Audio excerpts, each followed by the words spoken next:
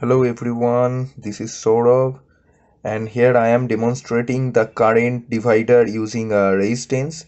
So here is a 1 ohms resistor that is connected across a amp meter. The multimeter is configured as a amp meter. So let's power up the bench power supply unit. So as we can see, this is 1 volt and the current is flowing through this resistor is 1 ampere. So let's add another resistor and see how the current is divided.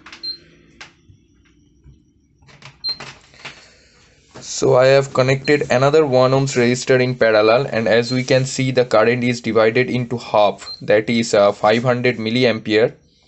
And again I am connecting another resistor in parallel.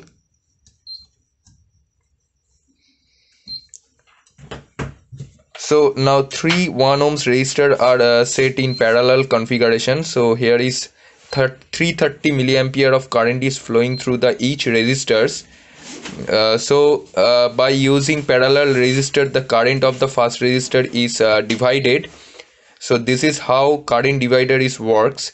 Let's follow the website for further details of the formula and calculation how to use it properly using resistor current divider.